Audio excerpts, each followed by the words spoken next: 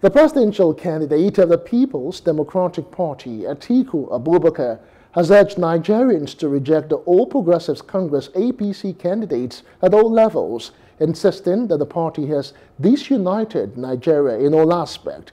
Atiku said this at the PDP presidential campaign rally in Asaba, the Delta State capital. He said Nigerians should believe in the PDP because it built the biggest economy in Africa until the A.P.C came and destroyed it in 2015. Government has disunited Nigeria, North-South, has disunited Nigeria, Christian Muslims, has disunited Nigeria in all respects. It is our commitment to restore the unity of this country. How do we do it? How do we achieve it?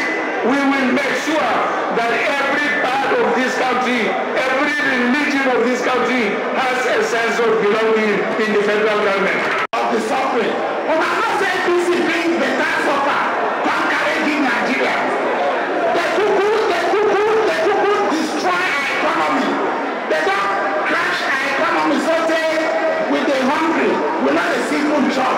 How person going to buy bag of rice for almost 50,000? If that's so A.P.C they bring it will be solve this crazy problem because it's Sabia to suffer. Because when they come from 1999, my so everywhere one day will I say darkness in Nigeria. By him, with a passenger that time come carry Nigeria come up for the Wahala when they did. They come bring us into a better country. Now A.P.C don't carry us, go down, don't push us for inside hole. Atiku don't talk say to bring us back. By the grace of God, we will come back and go up as a nation again.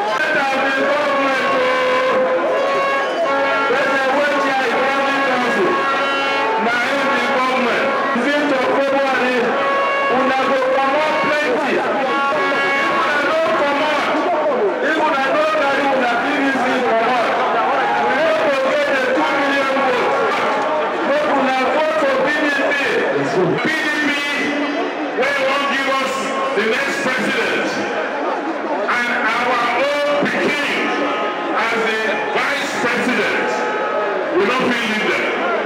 So let me say we're not going to win. We're going to win landslide. What they are going to tell now, they say Edo and Delta don't agree.